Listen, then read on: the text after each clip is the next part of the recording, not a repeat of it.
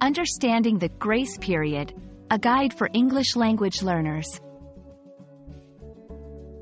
Hello and welcome to our English language learning series. Today, we're going to explore the term grace period.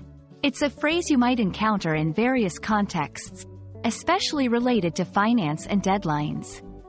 Let's dive into what it means and how you can use it in everyday English. The term grace period refers to a set amount of time after a deadline or due date during which a penalty is waived for a late payment or action. It's like a short extension that allows for a delay without any negative consequences. For instance, if you have a loan payment due on the 1st of the month, a grace period might give you until the 10th to make that payment without facing any late fees. Grace periods can apply in various situations. Credit cards. Many credit card companies offer a grace period for new purchases if you have paid your previous balance in full. Insurance policies. You might have a grace period to renew an insurance policy before it lapses.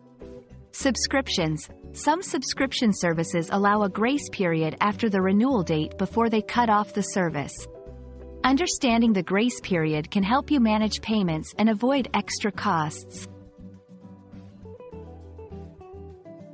Being aware of a grace period is crucial because it can save you from penalties or extra charges.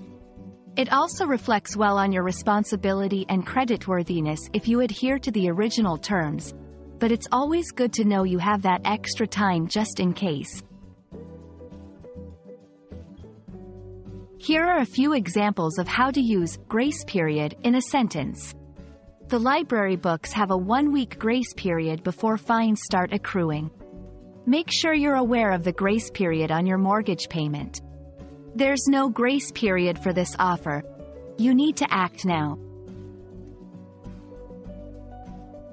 That's all on the grace period. Remember, while a grace period can be helpful, it's best to aim to meet your original deadlines. We hope this video helps you understand and use the term confidently in English.